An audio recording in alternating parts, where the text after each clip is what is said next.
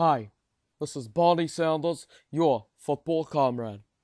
According to Mike DeRocco of ESPN, Jacksonville Jaguars defensive tackle Sen'Derrick Marks will be placed on the injured reserve due to a torn right triceps which he suffered during the Jaguars' controversial 22-20 win over the Baltimore Ravens. Marks has been one of the Jaguars' best players in recent years, specifically on the defense. Last season, Marks was named an alternate in the Pro Bowl in reward for his great production.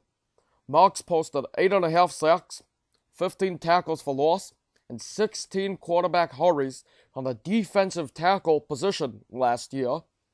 So, obviously, this is a major loss for a Jaguars team that is still in playoff contention in the AFC South Division. Don't forget to like this video and comment. Please don't be shy to ask questions. We will be doing a segment on tweets directed at Comrade Barney on Twitter and using the hashtag AskComradeBarney.